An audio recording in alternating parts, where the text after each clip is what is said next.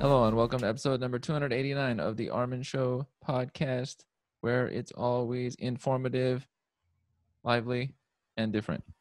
I have many books in my background. Professor Daniel T.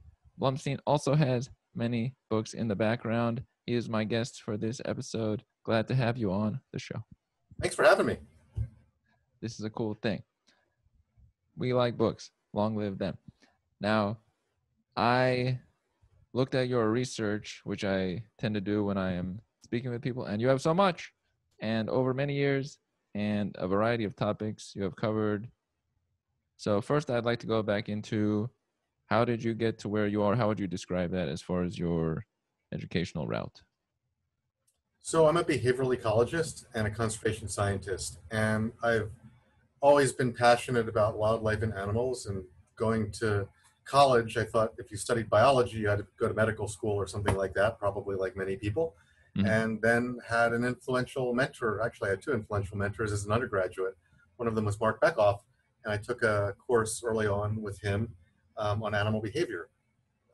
And I sort of realized, hey, this is kind of, I didn't know you could, study animal behavior and make a career out of that. And I ended up volunteering for him and working in other labs at Boulder, where I was an undergrad, and ended up doing an honors project. And I've always been sort of driven to do my own work, and found people to support me and, helping make me better at what I was doing. So I early on got into research as an undergrad, and then I used to get paid to bicycle around the world, and I was biking around, and I knew that I wanted to do international wildlife conservation. And I sort of stumbled on this national park in the Pakistan-Chinese border region of the Karakoram Mountains, and there were big marmots there, and there were predators. I'm like, what a great place to look at animals, and what a neat park, and what a fun place to work. So I ended up working there for a while. This is a cool thing. You mentioned marmots. As I read through your material and look at your research, I noticed you have worked with a variety of animals, marmots being one of the favorites. Why have you selected various animals of sorts to look at, and how closely would you say they are generally linked to us as far as their adaptations and our adaptations? Well, I have an inordinate fondness for marmots, you might say, because marmots are diurnal. They're active during the day. They have an address, so you can follow them for, mark them and then follow individuals. Mm-hmm. I actually am really conceptually oriented, and I study things to answer general questions. So my behavioral work is really inspired by, how can we explain the diversity of behavior? What are the rules that that allow us to understand why some animals are different and some animals are similar? How do we make sense of all this variation? So some people go out and measure biodiversity. I look at behavioral diversity. I look at biodiversity too. But, and there are rules and ways of thinking about this conceptually. And for certain questions, some species are good. For other questions, other species are good. And I'm just, I'm interested in lots of things. So for different questions, I focus on different animals. That makes sense. Now, your book that has just come out is called The Nature of Fear. I've always been very inclined towards books that connect with the topic of fear. It's one of my main categories of interest or that I connect with. What is a way that fear is represented in organisms? What kind of biochemical pathways come forward when someone is in fear? So I'm sure everyone's had a fight or flight response. I mean, you sort of hit the brakes and almost hit somebody, and then you have this amazing surge of adrenaline. So fear is a very adaptive homeostatic response, really, to challenges, external threats. And the book really capitalizes on the diversity of animals and plants, actually, that my students and I have studied over the years, and that friends and colleagues study as well, to really try to understand, give a biological basis on our own fears. So many evolutionary psychologists try to understand who we are and why we behave the way we behave by looking at ancestral humans, and that's fine. And some evolutionary psychologists look back at our primate ancestors, and that's fine. But really, fear is one of these things that goes back, to when you started having a specialized nervous system. As soon as you could specialize functions, as soon as energy had to be allocated differently to different cells and organs, anti-predator, and as soon as things started eating things, anti-predator behavior evolved. So anti-predator behavior has been around for millions of years. And remarkably, many of these neural circuits in vertebrates, at least, and neurochemicals are pretty conserved. The adrenalins, the glucocorticoids like cortisol, the parts of the brain like the amygdala in species that have amygdalas, are used, are stimulated, are activated when animals get afraid of things. And typically these are predatory fears. These are responses that are highly adapted to allow animals to escape predators. And pretty much everything has predators at some point in its life. So maybe, I posit, and I think the answer is yes, we can look at the diversity of anti-predator behavior and gain insights into who we are and why we behave the way we behave. So that's how the book is that's the broad overview of the book. Mm-hmm. As I was looking through the book, I like it takes it through predators, like imagining a animal flying above you and you'd have to observe it, and then our response as far as speed of response. One thing that I always think about, this is before the book, when I think of fear, if someone causes you fear and it sort of subjugates you, is it fair to say something like you got corticosteroided by them? You could. I mean, there's a whole suite of things, and glucocorticoids are some of those things. There are other chemicals as well involved in this, but yeah, I mean, when you get a dose of adrenaline, when your body, the fight or flight response really changes your energy allocation to one of preparing for escape. So your immune system is not active. The immune system is suppressed, but your eyes open up and you can see, and you suddenly can smell when you get that surge of glucocorticoids and adrenaline, and your senses are heightened, and energy is rushing to muscles to big muscles like legs and arms to get you out of there. I opened the book with a story and the book has lots of stories to sort of motivate questions, to go into sections. But I opened the book with a story when I was studying monkey behavior in Kenya.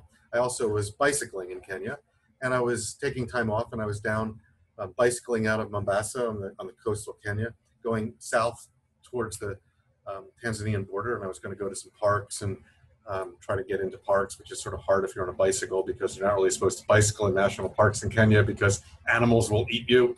And I also was trying to go to some beaches and things like that. So my bike's really loaded down. I'm biking alone, and it's hot, and it's not a lot of traffic on the road, and I'm biking slowly uphill, and I see three guys in the distance, and I get near them, and I'm like, Jumbo, hello, and they don't respond, and I thought that was weird because people had found me, to be an oddity. And look, it's sort of this is 1986. It's a mountain bike. It looks like a motorcycle. So they'd say I was a PK, and I said motorcycle. I'm like, no, it's banana powered PK, because all I did was eat bananas to keep going, because the little bananas in Kenya are amazing. In any event, I've got bananas tied on my bike. I've got water. I've got all sorts of things, and I'm biking slowly up this hill, and these guys don't say hello.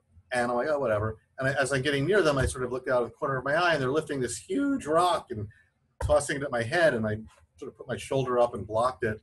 And, my bike was center of gravity was really low. And I got this adrenaline rush because they started glaring at me and chasing me. And I just motored up this hill and got out of there. And I've never had such an adrenaline rush in my life. And I would say my fear of bodily harm or worse, got me out of there. And fear is a very adaptive response. So, we are who we are because our ancestors were fearful, but they were wisely fearful. They didn't unnecessarily overestimate risks. They managed risks. And one of the themes is how animals manage risks, how they trade off risk versus reward. And I discussed that in the context of lots of examples. Mm-hmm. I do like looking at the trade-off because there's clearly a cost to having all your systems alive and energized for activity, more vigilance than your normal peaceful state. A lot more energy. The eyes take a lot of energy, and also the sense of being ready to go. And then I like how you said it was down regulated by homeostatic processes that keep it. It's almost like a little protective feature. We have it at times, but then it's not to be used much. One thought that came to my mind was how much is, let's say, for animals, their early impacts of fear connected to how they will be later on, like in their first years of life or first months, if it's a short-lived organism. How much does that stay in their brain so that even later on they have sort of like a twitch response to fear? Yeah, so I talk about the development of behavior in many cases. Some animals are born with what we might call innate predator responses, in the sense that they respond appropriately without any prior experience to various predatory stimuli. And I talk about olfactory and visual and acoustic things that fulfill that. But that doesn't mean that animals can't learn and improve their anti-predator responses, and there's a lot of examples of that as well. More importantly, when we think about life history trajectories in different species, some species live fast and die young, and other species are in it for the long haul. And it turns out that if you're raised in a predator-rich environment, that's probably predicting that you're going to be around predators your whole life. And in some cases, that shifts species to living faster life history trajectories, meaning that they're going to live fast and die young. So early experiences with predators or predatory stimuli actually can change the whole way that animals structure energy allocation. They may reproduce earlier because they're not expected to live as long, etc. And that's fascinating. So early fears can really screw you up or change you. Maybe it's adaptive in some circumstances. It's controversial, but people see the same sorts of things potentially in humans. Humans growing up in really challenging environments, have lifelong consequences and effects from growing up in really challenging environments. And many of these shift life history decisions and shift a life history trajectory towards reproducing earlier, etc., and not putting as much energy into defense, immunological defense, and potentially put it into other defenses. So we see, chronic poverty sort of persisting in part because of epigenetic, potentially, effects of early life experiences. And it's horrible. I mean, it's really hard to break those sorts of cycles. Mm-hmm. We can see it we can see it experimentally in other animals. If you walk a dog by snowshoe hares that are in a cage, the mothers change their behavior. They change their resource allocation to their babies, and their babies' life history trajectories are altered as well, because of the predatory threats that the mother was experiencing. Right. I think a lot about this and the impacts of the, let's say, initial fear and response, and then the after effects, like the cost at the time. And then you have a chapter called Cascading Effects. I think about the after effects of that. So let's say an organism has a strong fear response and it takes a lot of energy. What are the general effects, like a day later? Is it weaker? What is the cost there? Yeah, it sort of depends. So escaping something once, aside from potentially learning that might be a risky situation, and maybe avoiding a particular habitat if predators are in a particular habitat, that could make it harder to get resources. One escape, if it's a lower risk escape, might not be that costly. Chronic stress, as Robert Sapolsky and others have shown us, is very costly. But intermittent stress, maybe not so. because the system adapts. I mean, there is a pulse of glucocorticoids and other chemicals, but then the system resets. So it really depends on the nature of those experiences. Having said that, um, we can humans sometimes get post-traumatic stress disorder in bad situations, and animals have one trial predator learning as well, that changes their outlook on life consistently. Colleagues of mine here use animal models, rats, and they say we're not using animal models as models of PTSD, we're giving rats PTSD, which is kind of mean at some level. But they're then, coming up with really innovative ways to think about how can we pharmacologically intervene and prevent memory consolidation and PTSD formation. I mean, PTSD is debilitating for people in wars, people experiencing other traumas, and I think there's some interesting ethical discussions you can have about this. But it's probably good not to sort of figure out ways for people not to have PTSD. Not to not be fearful, but not to have true post-traumatic stress disorder. So animals get PTSD, and animals can learn with just one trial to have lifelong effects of one particularly bad experience. Mm-hmm. I like that you mentioned Robert Sapolsky there.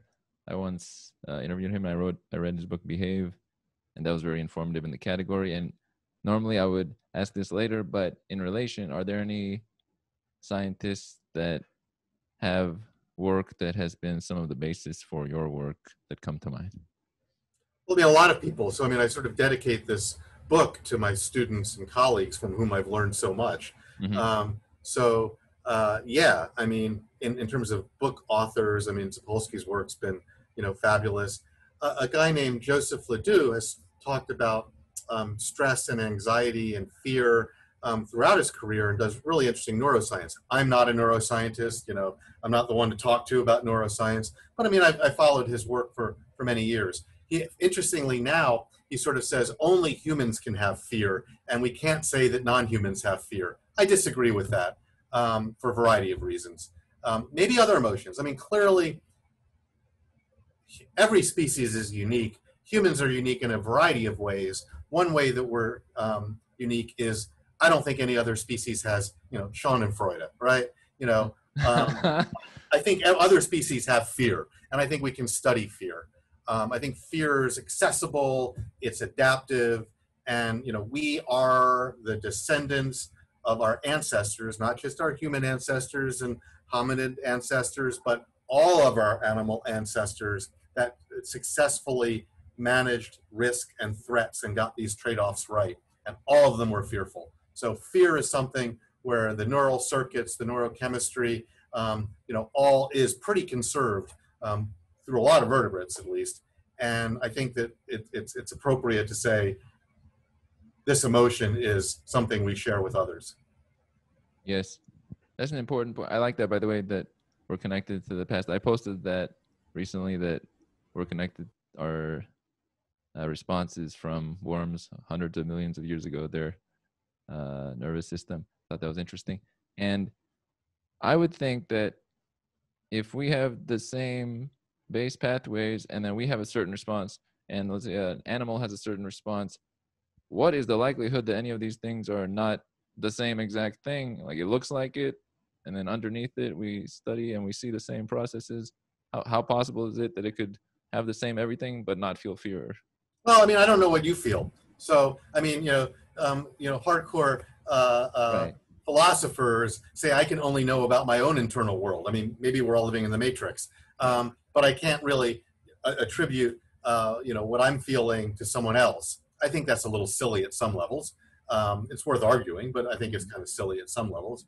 I think anyone that has a dog knows that, there are emotions of joy and happiness and sadness that, your dog has in certain situations. Everything we see in non-humans is not simply, the result of stimulus and responses, and only humans have forethought and retrospective thinking, etc. Other animals can anticipate things. Other animals can, mull over experiences, and as they should. I'm not asserting, and I don't want to assert, that we feel things the same way that other animals do, but I think there's enough, for fear at least, enough similar processes, parts of the brain and circuits and chemicals involved that probably make it pretty similar. Having said that, we can add other sorts of things to it. I don't know how much social anxiety that other species have. They may have some. I mean, if you're a subordinate hyena, for example, you probably should have social anxiety. But if you know, we see things in different ways. There, for example, you know, is the social fear we might have, or the fear of public speaking we might have, the same fear as anti-predator fear? And I would say that there are components of the brain and the body that are involved in anti-predator fear when we might be afraid of public speaking or experience social anxiety. But there's other systems on top of that that may interact with that as well. And is that unique in humans? Well, maybe.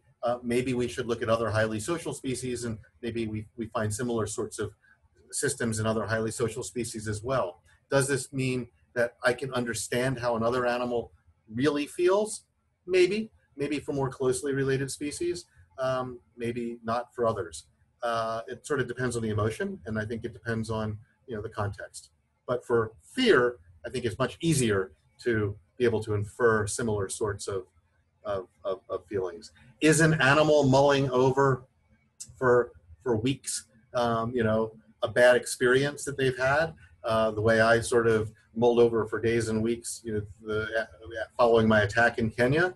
I don't know, but they certainly changed their behavior as I changed my behavior. So is that a sign of constant mulling and reflection? I don't know. I don't know how other species really feel when they reflect.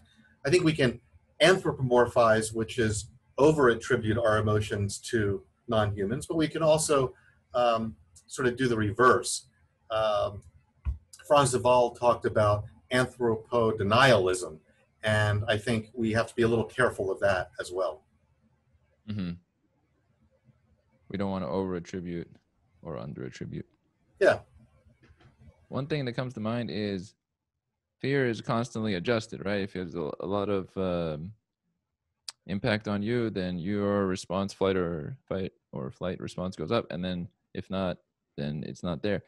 Does that make organisms that don't have as much interaction with that system, because things are calmer for a longer period of time, does that make them more vulnerable in the longer term, or is that not really a thing? Don't know. It's a really interesting question, and it's a question that sort of undermines a lot of my urban ecology work and urban behavioral biology work. So what's fascinating about cities is that sometimes cities have fewer predators. Sometimes they might have more different predators. But if you put a hiking trail in, or there are lots of people, animals that can become tolerant to people may not end up fearing people. And it's really an empirical question about whether that reduction in fear to people translates to other predators or not. But it's really important to know. So, I mean, I've written books on ecotourism. I'm an avid ecotourist. I like going out and seeing things. But ecotourism is a huge industry that clearly affects non-humans. We stress animals out in the wild. Sometimes they habituate to us. Is that a good thing or a bad thing? So if you're a mountain gorilla in Rwanda, it may be a bad thing if that makes you more vulnerable to poachers because they've habituated to people. If you're, I forget the name of the species of monkey in Southern Africa, it might be a bad thing because actually when the animals habituated to people, they were less wary about real predators as well. But I'm not sure how widespread that is. I think it happens, and I think we have to understand when that happens. But it would be sort of silly because that sort of says that they're perceiving us as the same type of predator as a wolf or a leopard, for example. Mm-hmm. And we know that species are really good at distinguishing among different sorts of predators and having unique responses to those different sorts of predators. So if by habituating to us, a species then transfers that habituation to another species, in some sense, that's a tool that developmental psychologists use to study how pre-verbal kids sort of see the world.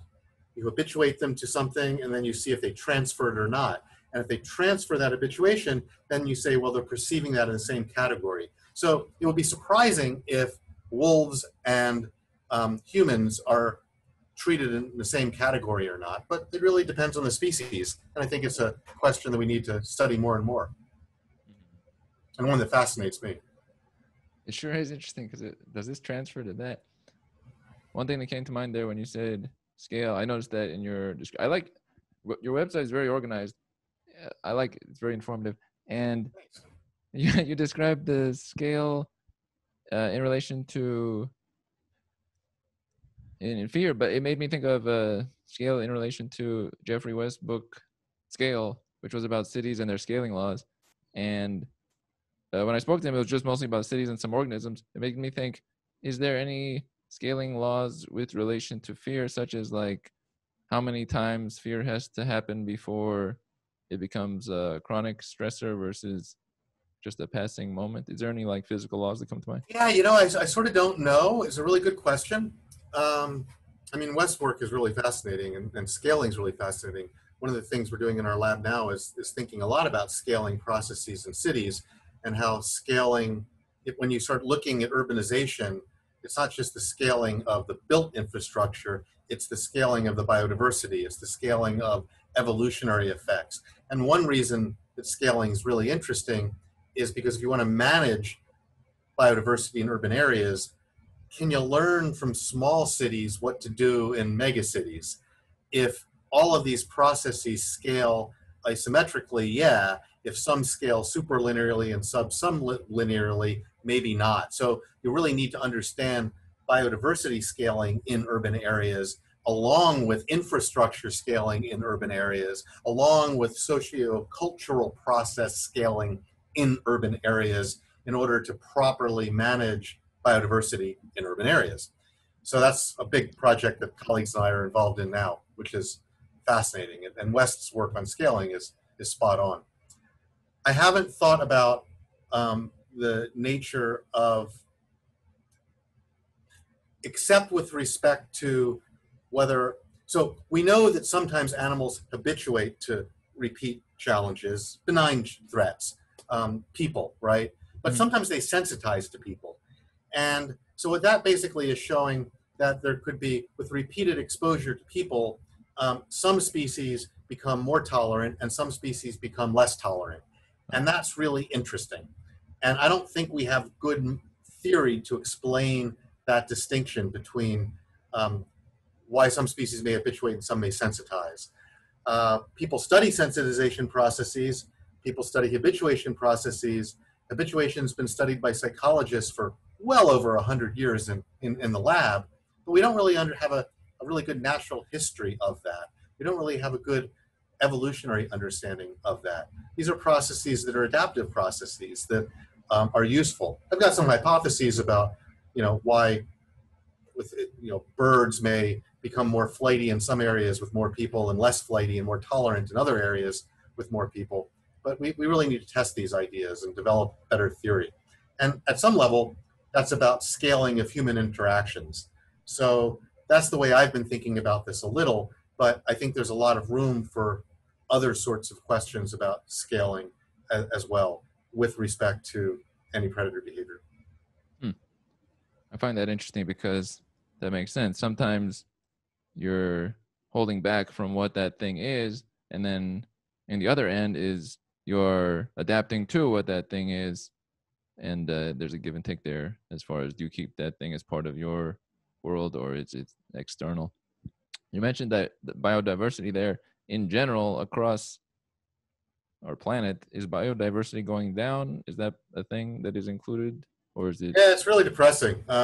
So it's, we're in the Anthropocene, which is really a geological epic. In a million years, you'll be able to come back and say, really, the Plasticine. But we're in the Anthropocene. You'll be able to see in the fossil record, you dig down, that we've really screwed up things in the world right now.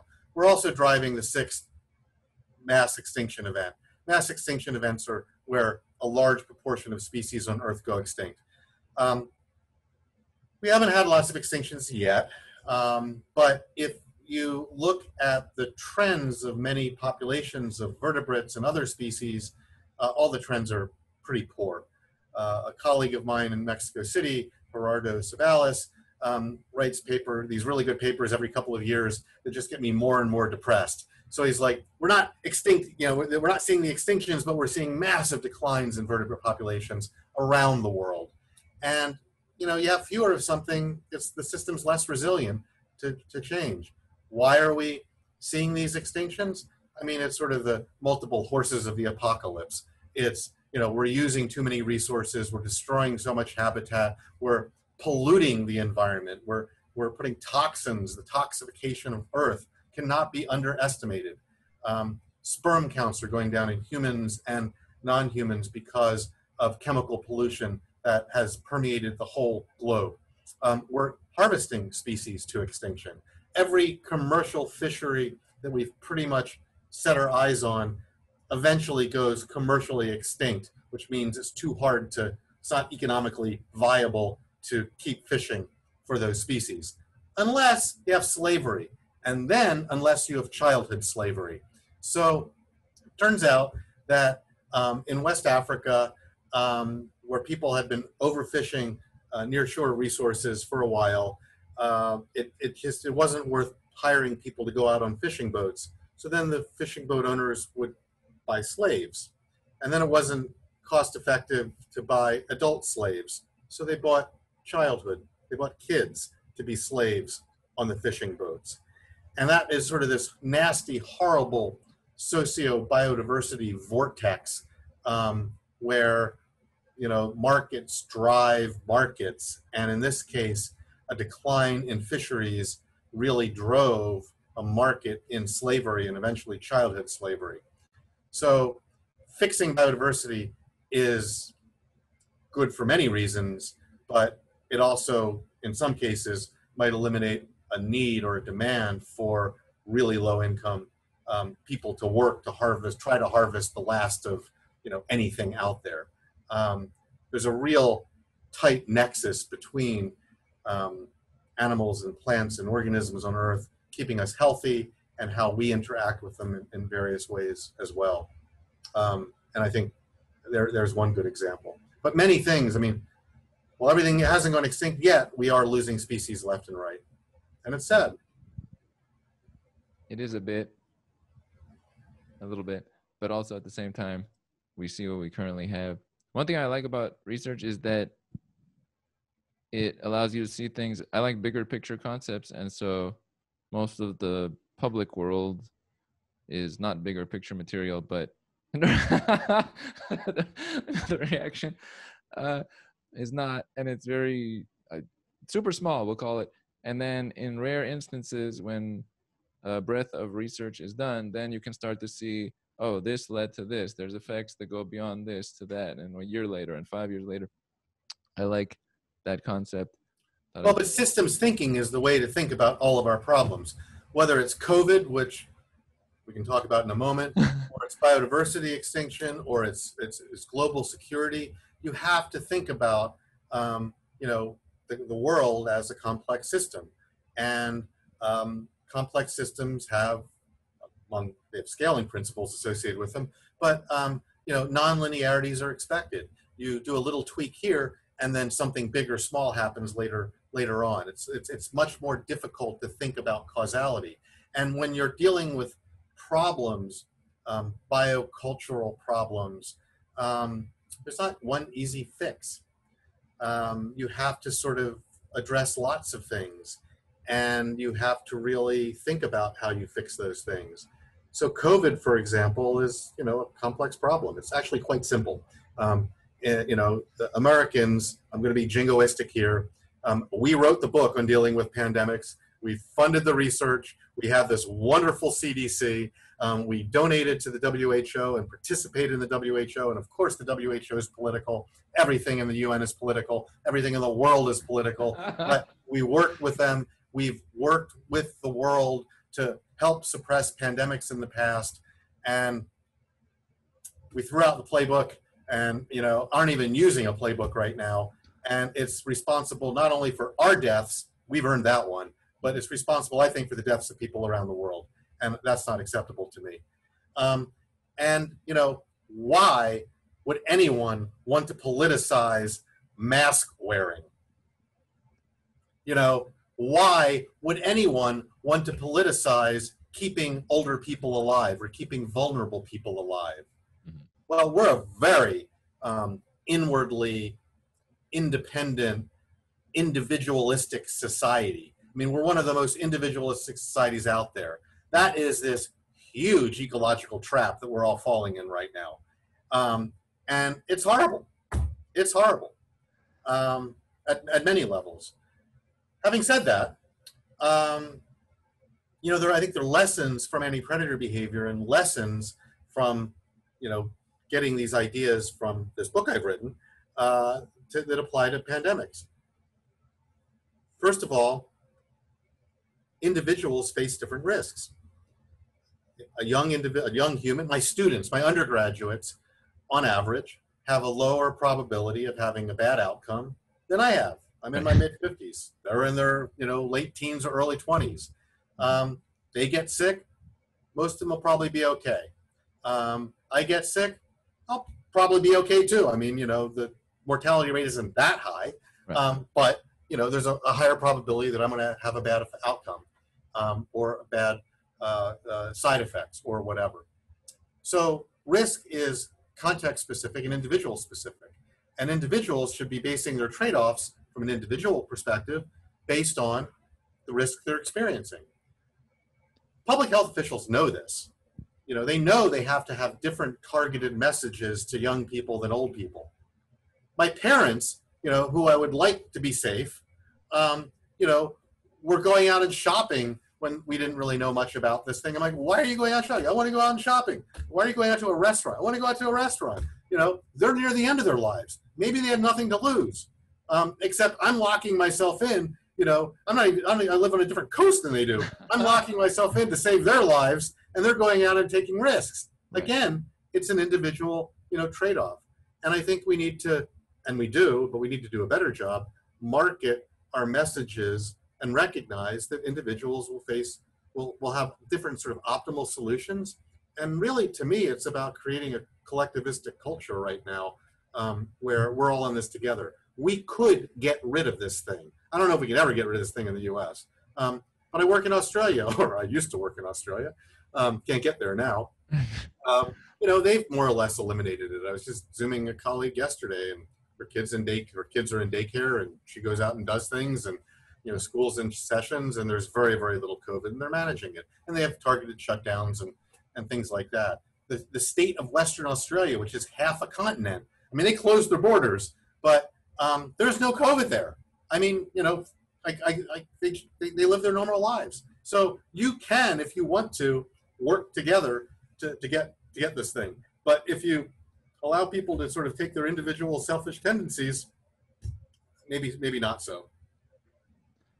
The early response to COVID in March was not exactly fitting to the moment. The fear was like 10 times what it was. And then later on now, when there's way more spread than there was, and the fear should probably be higher proportionally in some way, it's dropped off. So, I mean, we habituate to most of us haven't gotten sick.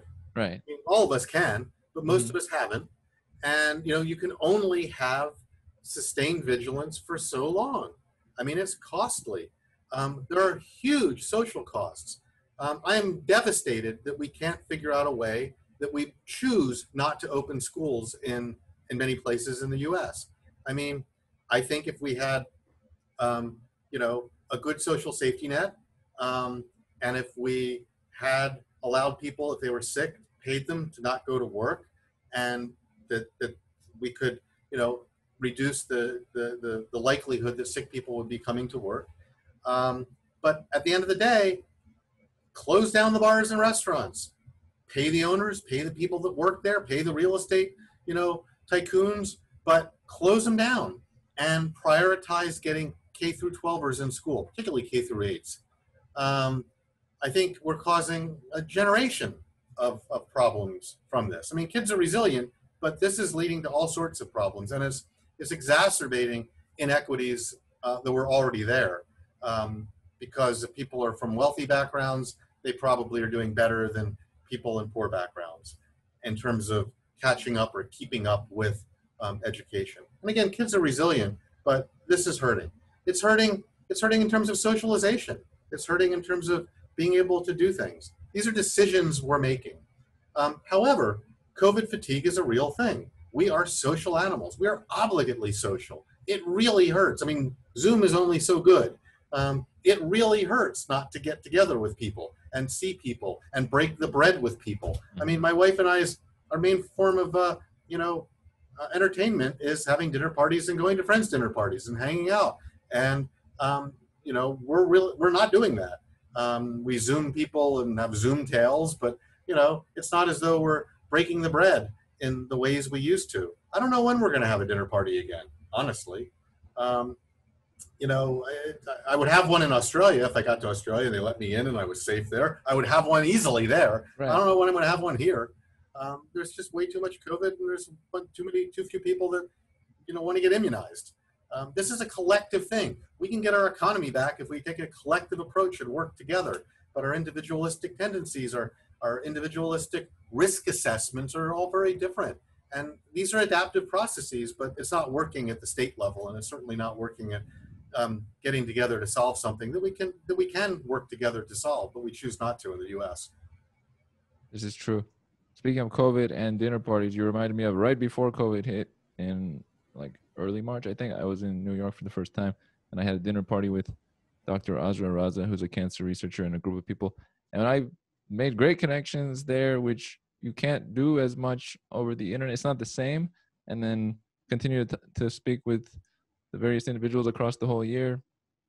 And that's something that we would like to get back to.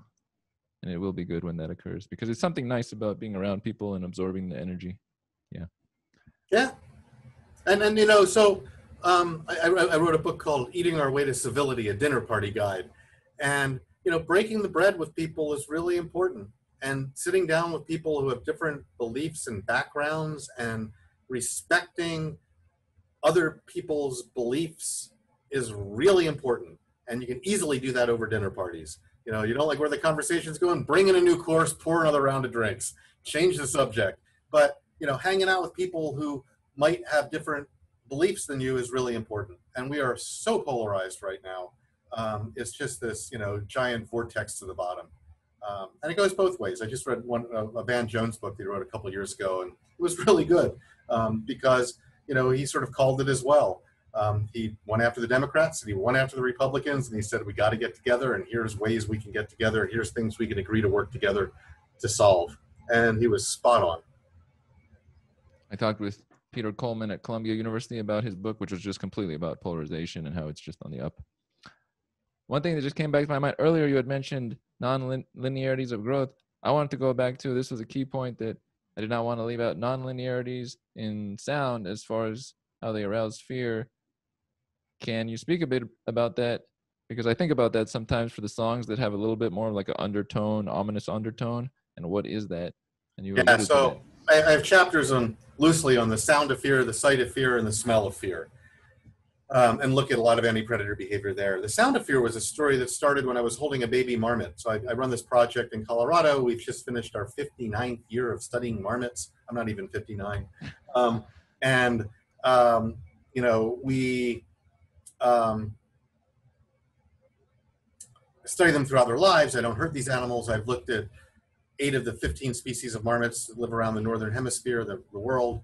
And I was just holding this baby marmot, and it screamed in my hands, and I almost dropped it. And I'm like, wow, why am I having an emotional response to a scream of a baby rodent? I hear them alarm call all the time, these chirping-like calls. They alarm call from the first day they're out. That was the first time I heard a scream. And that sort of got me thinking about screams. So then we started recording screams, and it was hard to get a good data set of recording the screams. It turns out that when you look at screams, they're not structured like alarm calls at all. They look kind of noisy. What's noise? Well, think about your stereo in your car. You turn it up a little, it gets louder, turn it up a little more, it gets louder, turn it up, it sounds really good. And then at some point it sort of breaks down. and it starts getting distorted. So it turns out that nonlinear systems have a phase where input equals output, times X, and then it becomes predictably unpredictable beyond some point. It becomes chaotic. So this predictable unpredictability essentially is the system is in sort of its nonlinear state space. So acoustically, we hear that when we turn up our stereo. For a mammal that is blowing air across its vocal folds and vocal cords to produce sound, if you blow air too fast, it creates nonlinearities. So when animals are scared, they might be blowing too much air out over their vocal cords and vocal folds and creating what sound like and look like on images of sounds, nonlinear, what are called vocal attributes. Noisy sorts of sounds are one of those things. Rapid frequency changes, rapid amplitude changes, rapid pitch changes, rapid frequency change. All of these are nonlinear attributes. Some other things called biphonation and subharmonics are the product of a nonlinear system in sort of its nonlinear space. So we can hear those. So I was giving a talk at UCLA a while ago, and I wondered whether aloud, I said, I bet this works in music and soundtracks. And the guy comes up to me and introduces himself, says, yeah, I'm sort of a film score composer and musician, and I'm working on a PhD thinking about biological models of emotion. And I think you're right. I'm like, hey, let's collaborate. So we ended up collaborating on a couple projects. And the first one we did was we looked at movie soundtracks. And a movie soundtrack is really complex. It's not, a vocal production system. It involves instruments and different instruments, so music. It involves spoken word and singing word and screams and non-vocal sounds. It involves diegetic or background sounds. It involves Foley or, sound effects. So that's not a system in any natural way. But we said, if these sounds were the product of a system, can we look at voice prints, audio spectrograms, and can we find evidence of what might be a nonlinearity in, if this were the product of a normal, system? So it took us a long time to agree on how to score these things. And what we did was we looked at horror films, we looked at sad dramatic films, we looked at funny films, we looked at war films, adventure films. And we looked at the sort of the key moments in those films, and we sort of took out like a 10-second clip and said, okay, can we find evidence of nonlinearities? We had hypotheses that in, certainly in the horror films we would find them, and maybe in the adventure films we wouldn't find them in the other films, the other scenes. So, Janet Leigh screaming in Psycho is a great example of this. There's the music, there's her screaming. Her first scream was a real scream. I mean, she screamed. The following screams were sort of actor screams, but the first one was a real scream. She was overblowing her vocal, system, and you can see it and you can hear it, and it sounds different. It captures our attention. So, what we found was that horror films, unsurprisingly, have more female screams than you would expect by chance, and more noisy sounds as well in them. Sad dramatic films have fewer noisy sounds that would be expected by chance. So film score composers and musicians don't really know this, but they've intuitively understood it. They have their inner marmot working in their mind, telling them how to compose their music and do these soundtracks. And their inner marmot is saying noise matters, and noise is evocative, and noise captures your attention. So we then made our own movies and looked at sounds and made our own sounds, our marmot-inspired music, and found that it really is the noise that is particularly evocative in these things, which is kind of cool. I like the concept that items from tens, hundreds, millions of years ago, thousands, they are built into us, and then we go to an entertaining show, and it's entertaining because it's hitting certain biochemical pathways, or fear, same thing. And it's almost like we're just triggering what applied for staying alive maybe at some point long ago, for our entertainment feeling or emotional change or whatever in today's I mean, our cognitive abilities are evolved, they're adaptive. And the challenge we face is we're not in the environment in which we evolved. So social media is horrible, actually. It taps into our worst inner, primate, our worst inner chimpanzee. It just pulls it out of us. And we get all these dopamine fixes from having likes, and I mean, I do as little social media as I can, which is ironic given that I'm on a podcast, but that's not social media in the same way. no. It's a long form way of communicating and reaching out Yes. to people, which is a good thing. But, this stuff's killing us and it's breaking us apart, and we're not evolved to resist this. And the people who design this stuff know it. They don't let their kids use it. Right? They don't. They're smart. They know that they've weaponized something to make money personally, and the titans of the tech industry do not let their kids use the technology that they're selling to everyone else, because it's not really good for you and it doesn't really make you happier.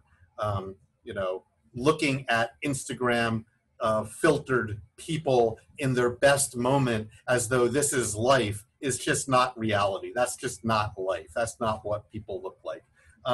But I mean, it's the same thing. So these mismatches can cause problems.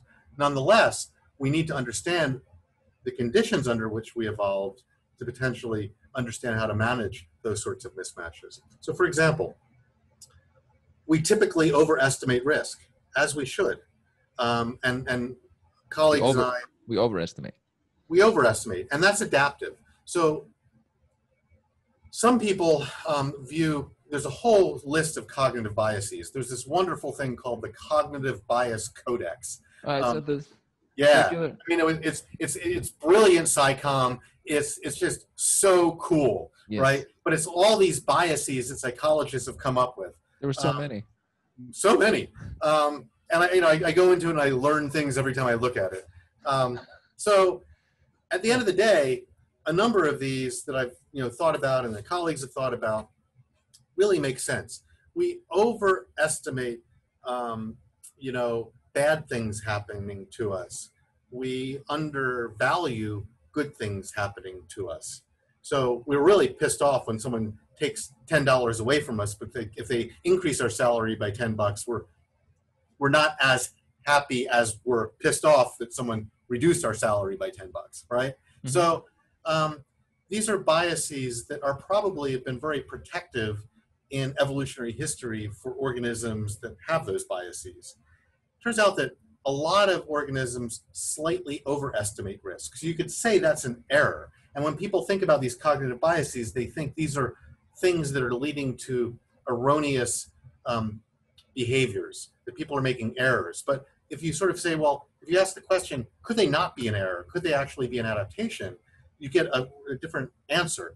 And the answer is, for some of these that I've looked at and colleagues have looked at, they make a lot of sense. The fundamental attribution error. If I fail at something, I blame the contextual processes. I lost my job because of COVID. But if some out-group person fails at something, they lost their job because they're lazy, right? We just tap into that shit, right? We just eat that up. Well, it probably makes us safe, because if there are threats coming from outsiders, if there are threats coming from others, it prevents us from being exploited. So a slight bias this way may make sense, and it makes sense for whatever species share these things. In-group, out-group discrimination, neighbor-stranger recognition. Many species, this has been looked in. It's pretty ubiquitous in lots of species. You know who your neighbors are. You know if someone's not your neighbor. Why? You learn your neighbor because you have a different relationship with them than a true stranger. So these in-group, out-group biases that we see in many species, including humans, probably kept us safe for a variety of reasons. That's not to institutionalize racism. That's not to say here's a biological reason why we should be racist. I do not ever want to be accused of engaging in the naturalistic fallacy. Just because it is means it should be. I disagree with that. But this is to say that this is what we have to go against if we want to live in a world that tries to eliminate racism and biases against certain people or positions. So nonetheless, these biases probably make sense. And you can see overestimating risk as something that plays well, which is why, as I talk about in the book and talk about in other things I'm writing, don't trust a politician who says only I can make you safe. First of all, there is no thing as safety. There's things as managing risks and threats. Vote for me, I'm going to get rid of COVID. No, I'm going to work with you to, try to reduce the risks of COVID. You can't eliminate all threats. Maybe we can eliminate COVID in some places. Maybe we can eliminate COVID globally if we really want to do that. But it's going to take a bit of work. But at the end of the day, there's no such thing as pure safety.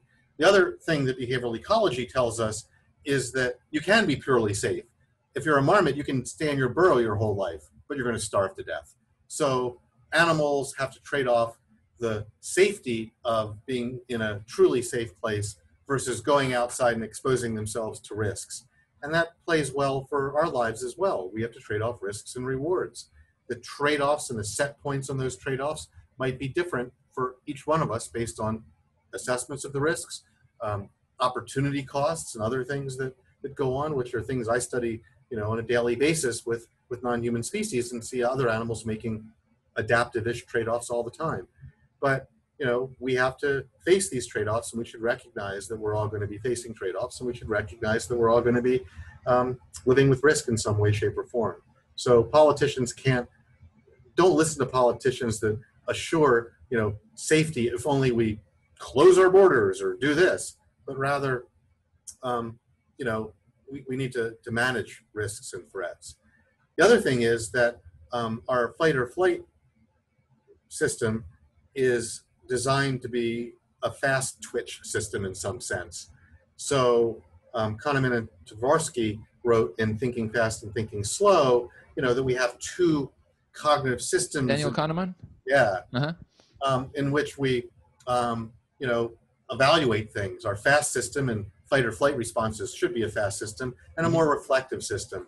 And one way you can respond to politicians who rile us up with fear, because it always works, is to just slow it down and to say, well, what is the evidence that that's true? And, what is that true? And, is this a real risk? And what if we do things slightly differently? So being more reflective when we're being pushed, you should be fearful right now. Being more reflective can often recast the problem, and then it's sort of solved by our slow twitch system, if you will. And that's one way of managing threats and making maybe better decisions. Mm-hmm. As you mentioned, risk mitigation, it made me think of, you have your minimizing costs chapter, and then I once talked with the economist who they think this way as well. She said her whole job was about risk mitigation, and gave an example of a brothel where the whole point of the brothel was risk mitigation in relation to, physical intimacy in Nevada. And yeah. So if a politician alludes to just providing some sort of stabilized force, it's not really in their hands to do that as one person. Well, but risk mitigation is really interesting because we see in humans, at least, and potentially other animals, there are all sorts of compensatory behaviors. And the question is, is everyone sort of modifying their behavior so they're really facing the same risk? So when anti-lock brakes were first invented, they were tested in, I think, Munich taxi drivers. So it rains in Munich and you get icy roads. Munich or Zurich.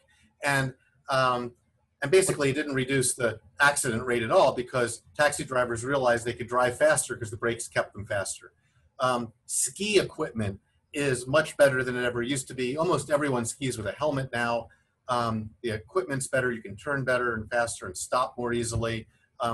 Fatalities haven't gone down at all because people just ski faster and accept that risk. So you could imagine, and what we're hearing now is people get COVID tested and say, I'm fine, now let's go out and party. Well, maybe not, right? So policymakers need to understand risk mitigation in order to come up with bespoke messages and policies that sort of work, and recognize that we might always be pushing our personal limits, and we might all have different personal limits. We might all be pushing our personal limits to sort of really not change the risk at all in some sense. I like that you bring up that. It made me think of something I came up with a long time ago about snowboarding, for example. It's sort of similar, but I always said you can't really get hit because if you, let's say you fall on the path, if someone's going slow, they'll hit you softly, you're fine. If they're going medium, they're probably a little bit better. And if you get hit, it'll be a soft hit, not too hard, but they probably will avoid you. And if they're a pro and they're going super fast, they'll probably have the ability to avoid you. You can't get hit. That was one of my themes on the snowboarding path.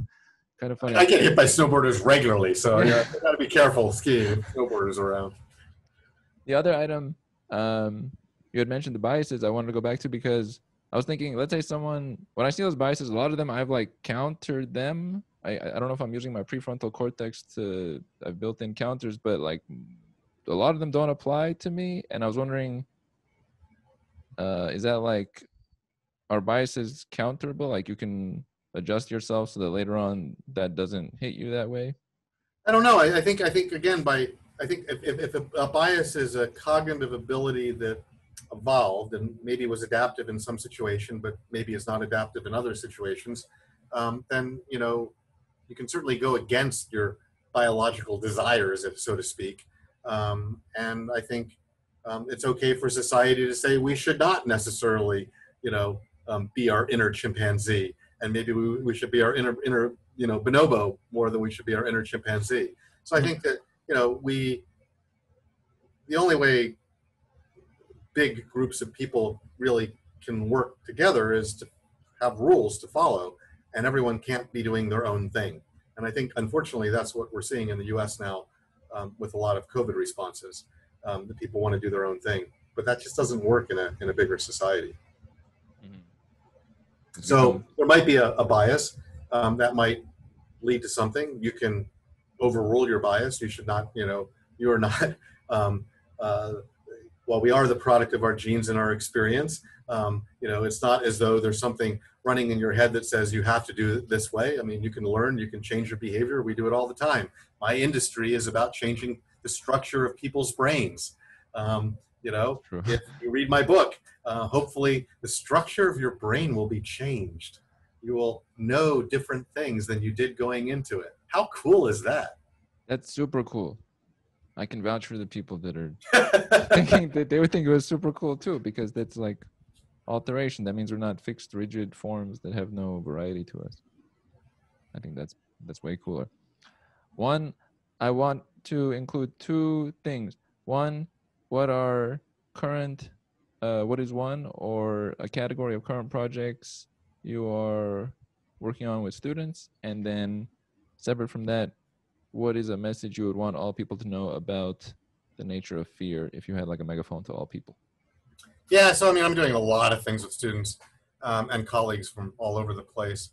One project that I'm really excited about is work we're doing in Australia, where we're trying to, so Australian mammals are problematic. Europeans introduced cats and red foxes to Australia when, about 200 or so years ago, and that led to an extinction cascade. So if you want to look at mammalian extinctions, not just reduced populations, depending upon how you're counting, 27 mammals have gone extinct since European colonization, largely because of introduced cats and foxes.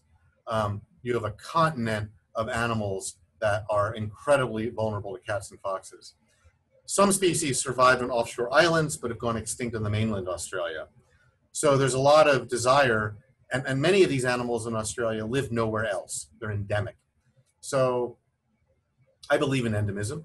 I believe that it's worth trying to save these species and restore the Australian mainland to maybe something that it was like before we got there. Colleagues and I are working to try to basically naturally inculcate fear in species by letting them live with low densities of predators. So we're working with cats. And we found that when you put a bunch of, these are burrowing betongs and greater bilbies, in with low densities of cats in really large reserves, large fenced areas. I'm talking, 23, 26 square kilometer Whoa. fenced areas, Huge.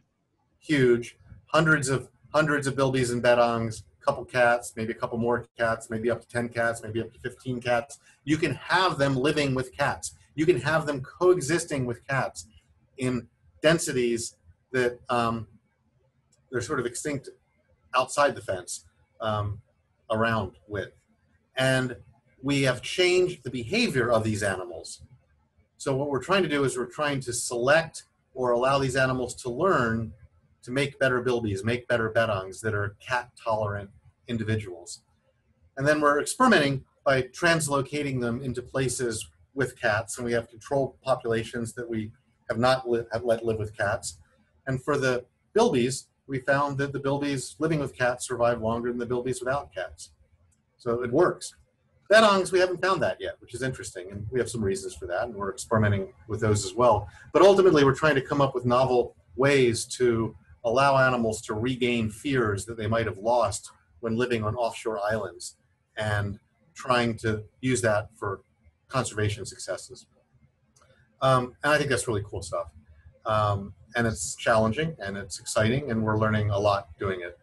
I'm doing a lot of things with marmots and other animals, but I'm also doing a lot of urbanization work. I have a number of students in my lab and postdocs in my lab now working in sort of broadly the field of urban ecology, because I think it's really fascinating. Most people live in cities now. If we can get our biodiversity conservation in cities right, it's good for us, because living around animals and seeing animals and biodiversity in general makes us happier and healthier. And it's good for the species as well. So we're doing a lot of work in that that's exciting. In terms of one message from the fear book, Mm-hmm. I think that fear is natural. It's made us who we are. You don't want to be anxious about being anxious, but anxiety and fear are good things. And there are lessons from life that allow us to manage these risks wisely. And this is an ongoing challenge, and our assessments of risk are likely to change as we age. Our decisions we make are therefore likely to change when as we age, and that's okay. But don't believe politicians that tell you and promise you, if we only do this, we can get rid of all threats and risks. That's just not true. And it never has been true in the history of life. And successful animals don't grossly overestimate the risks and grossly don't over-respond by staying in their burrows all the time. But they're aware and they manage risks, and there's lots of ways to manage risks. So I think that's the take-home message from the book. Do something that scares you every day. Right. I like that one. Take away that effect of fear. And also, I think we would like to let the people know that we, as two people, are going to take care of all threats on the planet for everybody, so they will all be in good form. I failed at that. With no risk whatsoever. That's classic.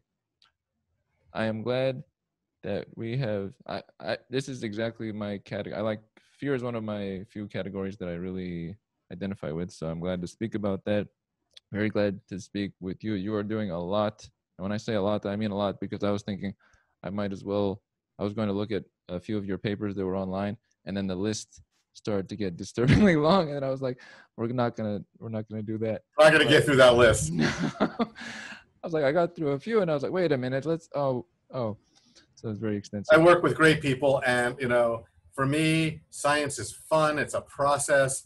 It's a way to learn about life, and it's a way to collaborate with fun people. And I try to make win-win situations for everyone. I work with lots of undergrads, and I learn a lot from them. And I'm not learning something new every day.